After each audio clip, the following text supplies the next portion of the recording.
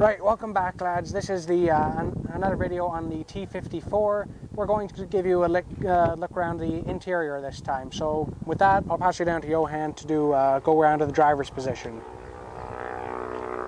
Here we are in the driver's position. Now, before I actually start talking, we were actually lucky enough to have the driver of our vehicle for the day, Malcolm, run through the various controls, instrumentation, and how to start up a T-54. So let's swap to that first. Okay, for controls in the tank, we have four gauges: oil temperature, water temperature, oil pressure, and charging current. We have a button here which you probably can't see for pre-lubing the engine before starting it. We have the starter button here, and on the left-hand side we have there is a throttle control, a throttle idle setting, which is what it really is.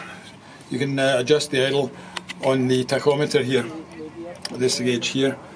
On the floor there's a clutch pedal in a conventional place, brake pedal in a conventional place, and an accelerator pedal in a conventional place. There are the two tiller bars, which you can see here. So if I want to turn left, I pull this one back. It has two modes of steering. If I pull it back to the first detent, it turns gradually. If I pull it all the way back, it basically pivot turns on one track. And the same on the other side, there's two detents. And finally, I think there's the gear shift. So I've got one reverse gear and 5 forward gears, which you can see here. And that's it. And as far as starting is concerned, I have to set the idle control, the hand throttle, to roughly that position. I have to pre-lube the engine. You can see the pressure gauge reading just above 0.5 megapascals. Once it's pre-lubed, I hit the starter.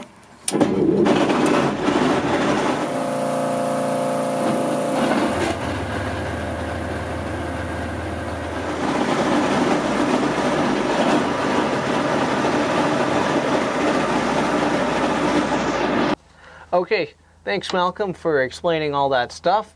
Now just some nitpicking from me. So as you guys can see, the mount for the driver's machine gun is right beside me. It's shot straight out the front of the vehicle. And as we said in the exterior features video, it is a differentiating feature for the T-54 because this is not a feature that was found on later Soviet tanks such as the T-62, 72, 64, etc., etc. Also, another point I found good on this tank was the latch for the driver's hatch. The reason I feel it's quite good is because it doesn't require the driver to expose himself when he needs to close the hatch. Unlike earlier tanks or other tanks of the period, such as, say, the Sherman or the Centurion, the driver has a latch over to his left over here, which allows him to turn the hatch and close it. Also, another responsibility the driver had for the vehicle was fighting engine fires. So in the event that the vehicle is hit, a light would light up and let the driver know that the engine's on fire. What he would have to then do is close the shutters, turn off the fans, turn off the engines, and activate the carbon dioxide fire extinguisher system in the engine compartment. The fact that it's a carbon dioxide system is also quite important because there are some rumors that on later versions of the vehicle and on later Soviet tanks, it was a bromide fire extinguisher system, which could have been very toxic for the crew indeed. Now let's crawl through that tunnel behind me and go talk about the fighting compartment. Alright, so here we continue on towards the fighting compartment. Note that if we were in combat conditions and for some reason the driver or someone from the fighting compartment had to go into the driver's compartment, this would probably take a lot longer, which, you know, if you play certain games, well, here's an idea of just what might have to happen when your driver or someone else gets taken out. And there we are.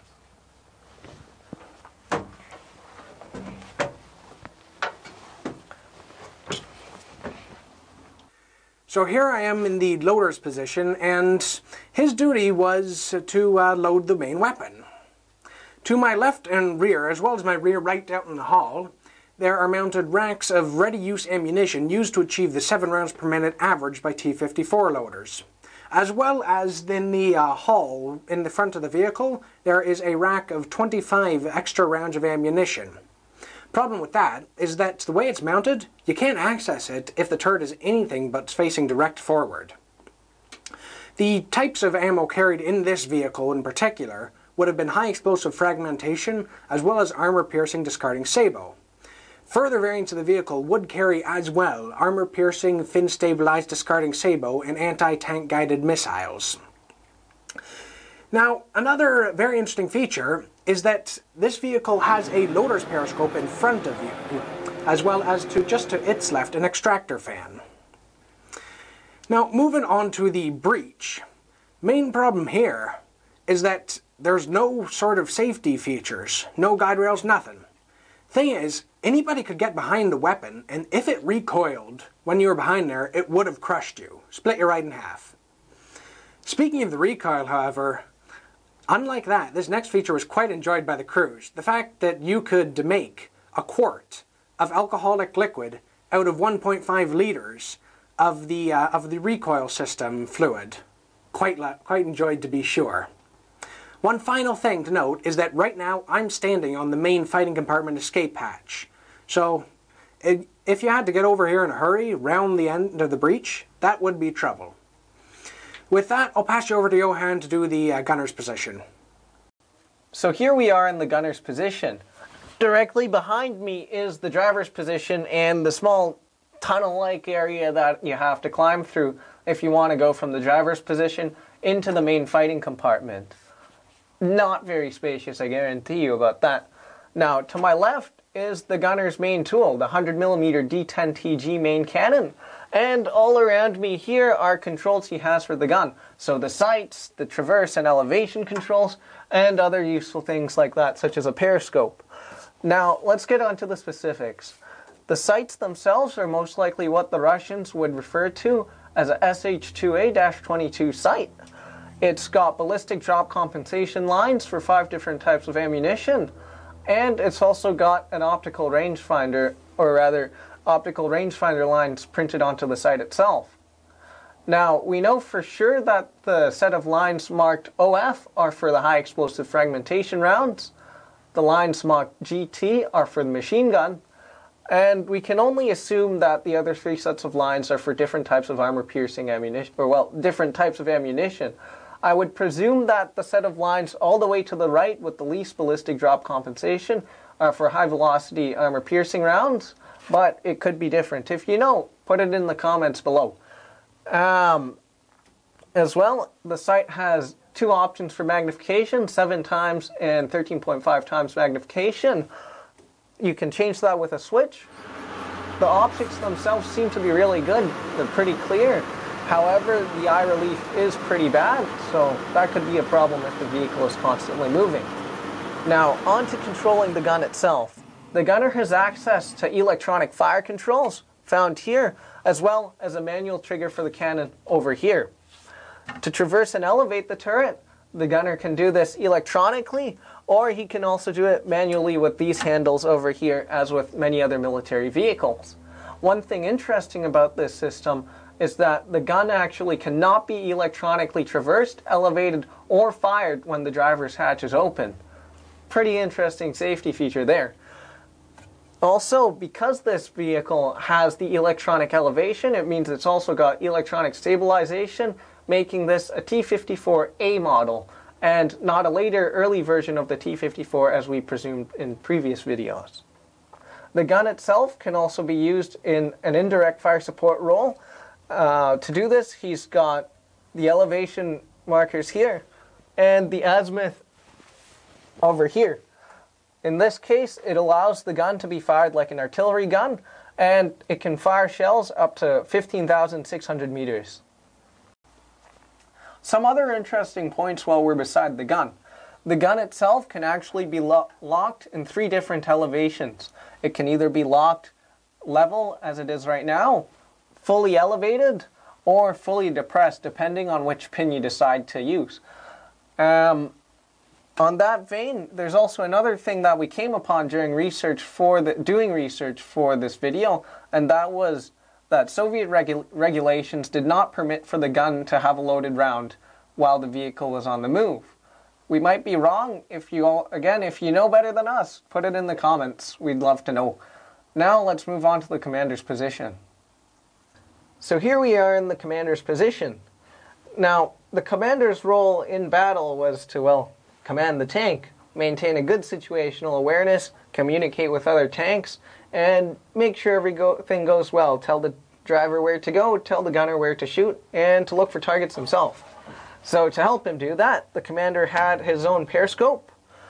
The periscope is able to rotate 360 degrees. It's mounted to the hatch, and the hatch itself can be locked in any direction, which is quite good if you're looking for targets. Now, on the optics itself, for the periscope, there are lines for range finding printed onto there directly. On both sides of the main periscope, there are also smaller periscopes. And on the hatch itself, there is a periscope to look directly to the right of the vehicle. Now, one issue with this is, and it also has to do with the age of this vehicle, is that there are no facilities for night fighting at all. There's no night vision, no electronic viewfinders whatsoever. However, on later versions of this vehicle, in the T-55, there were electronic fire control systems and obviously night vision and thermal optics. Now, another important feature that the commander has at his disposal is this, the radio. On earlier Soviet vehicles, such as the T-34, they had no radios. Only the commander's tank had radios, which meant they had to communicate with each other using semaphore flags or hand signals. But with this radio, the tank commander is now able to communicate with other tanks, and they can coordinate offensives, etc., anything else, without exposing themselves to enemy fire outside of the tank. This is extremely important when you consider the losses that the Soviets took during the Second World War, especially at large battles such as Kursk. That's about it, guys. Thanks for watching. And thanks to the Ontario Regiment Museum for supporting us too. If you guys want to help them out, because they help us make our videos, feel free to donate to them. They have a Guardian program, which we've linked to in the description below. It's a monthly donation. You guys can also check out their Tank Saturdays and their Aquino weekend, which they host every year with reenactments and tanks running around, obviously. Thanks for watching, guys. See you around.